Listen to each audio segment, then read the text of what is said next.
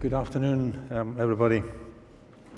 First and very obviously, I'm highly honoured to receive the Carnegie Medal for Philanthropy, but I do share it with a large number of other people, which are the A+ Wood Foundation team, which have done really all the work. I do feel particularly proud representing Scotland on this, the 100th anniversary time of the passing of what is clearly a legendary Scot. It's already been alluded to that Andrew Carnegie's philanthropy began at home in Scotland, and he was keen to encourage others to give. And the programme that was featured there, the Youth and Philanthropy Initiative, very much introduces young people to philanthropy. And it is something like 35,000 youngsters each year go through a learning process in school, with significant amounts of money then made available to the charities that they choose and which are chosen as the winners. And the key thing there is we are actually seeing young people beginning to think about philanthropy and become quite active. Other activities in Scotland, we have established a significant local economic development company for a region. My wife's project built a 7-storey visitors car park for our local hospital, and we're involved in child poverty and child education. But charity must not end at home, and this is, if I may, a very serious message. The developing world, which is more than half the world's population, faces a completely different scale of hardship and suffering from the Western world. More than 2.9 million children die every year, 2.9 million from malnutrition. Pneumonia and diarrhea are the deadliest illnesses, accounting for about a quarter of the deaths. And there are 202 million children under 5 clearly undernourished and underweight. Globally, 340 million children have no education, and I mean no education. And across the world, 800 million people live in extreme poverty, and that's 2.5 times the population of the United States. In choosing our significant international project, the Wood Foundation were very aware that in Sub-Saharan Africa, more than 217 million people are undernourished, yet half of the world's uncultivated agriculture lay in that continent. So that had to be an opportunity, and we begun there.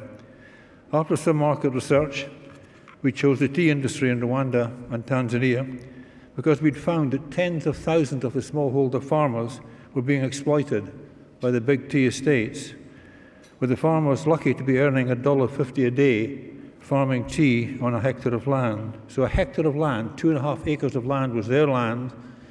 They did the work on the land, and the best they could do is get $1.50 a day. Their sole ambition was to try and get enough money to feed their families, with education for these children being a bonus if they could afford it. By applying business principles, employing some of the best people in the tea industry, and working within the local cultures, our team in Africa is having a major sustainable impact on 100,000 farmers and support staff. Incomes have quadrupled for the farmers and doubled for the support labour working in the field. And we're now planting about 15,000 hectares of new tea land for the farmers. So we are helping people to help themselves. And I guess that's the underlying principle. We're working to do things to help people help themselves in a long-term sustainable way, and it is working. Recently, we jointly hosted with the farmer leaders 2 local celebrations they called baratsas, which is their way of saying thank you. Over 2 events, more than 10,000 farmers turned up. In both occasions, spending about 4 hours singing and dancing and sharing their enhanced well-being stories and saying thank you. Many had walked overnight to be there, and certainly it gave the Foundation and my colleagues some really proud memories. Now, I know from a membership of the Giving Pledge that Americans are the most generous philanthropists in the world, but, and it's a very big but, only about 5% of your philanthropy goes outside the US. So 95% is focused internally. My question, why such a small proportion to your much less fortunate fellow humanity in developing countries? I know there's the challenge of working in different countries and cultures. But it's possible, and there's a big plus here, to have a transformational impact on communities, regions, and countries. You're all here generally philanthropists, but successful business people. And frankly, you apply the same business principles. Market research to identify the opportunities that fit your giving profile, find a good local partner, and find some good local management. And there are some really good local management in Africa with a lot of potential. And you then have the opportunity to have a huge impact and transform many thousands of lives.